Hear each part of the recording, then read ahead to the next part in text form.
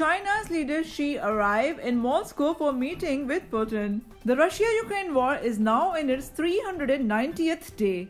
Russia's President Vladimir Putin has welcomed China's willingness to play a constructive role in ending the conflict in Ukraine, saying Sino-Russian relations were at the highest point in history. His Chinese counterpart Xi Jinping heads to Russia, hoping to deliver a breakthrough on Ukraine as Beijing seeks to position itself as a peacemaker.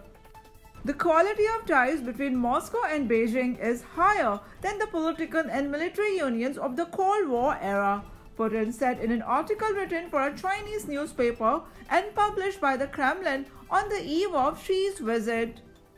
Xi has said that Beijing's proposal on how to reach a settlement in Ukraine reflects global views and serves to neutralize the consequences of the crisis, but acknowledge the solutions may not be easy. Complex problems do not have simple solutions, Xi wrote in an article in Rossiyskaya Gazeta, a daily published by the Russian government.